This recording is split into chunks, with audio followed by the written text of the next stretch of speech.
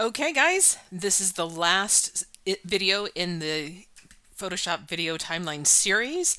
So let's take a look at how to export your video from Photoshop. One of the things before we get into that actual dialog box that I want to point out to you is this slider here. This is the workspace slider.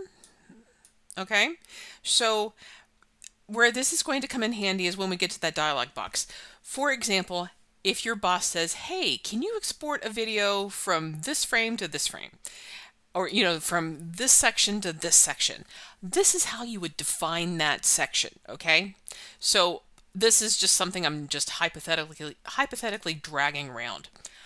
Keep that in the back of your mind, and I'll show you how it applies in the dialog box.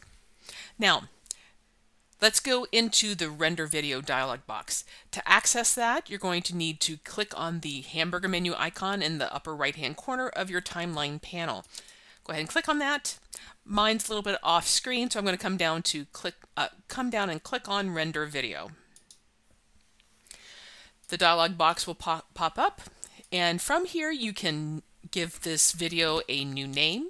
It will tell you what your settings are currently set at, and the file type that I'm going to export is an MP4, and that is a pretty standard thing for web videos, so we are going to leave that set alone.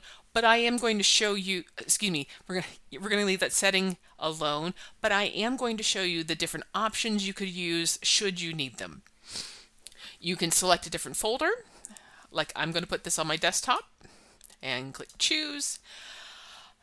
I can tell it to use a specific, I can use either media encoder, or I can send it out as a Photoshop image sequence.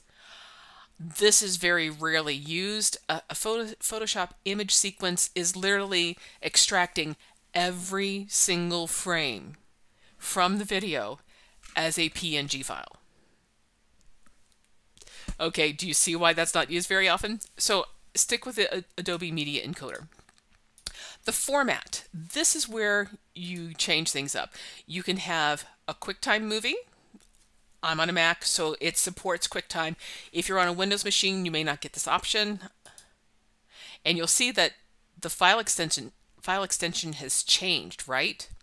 So let's see what happens when we say DPX. Okay, let's go ahead and leave that set as H.264 because that is really a very common thing these days. Yeah, just leave it set there. Let's look at preset. Mine is currently set to high quality because I'm going to save the very best file that I can possibly save on my own computer. For me, I upload all of my videos to YouTube. So YouTube takes care of the compression that is needed for web productions. But someday down the road, if I need to go back, I want the best quality videos because I know that they are going to compress them anyway. Now, if you have to upload it to your web server, you may need to have a different quality of file. For example, you can't stream the highest quality videos today quickly. So you need something that may be a smaller file size. So you may want something that's a medium quality or a lower quality that streams super fast, and this is where you can do that. You can say, hey, use a medium quality, or hey, use a lower quality. So that will help you with preparing this particular file for the web.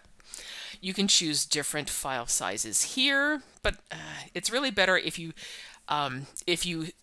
set the document from the very beginning, where we chose the kind of document after we chose a new document from, whenever we opened up Photoshop.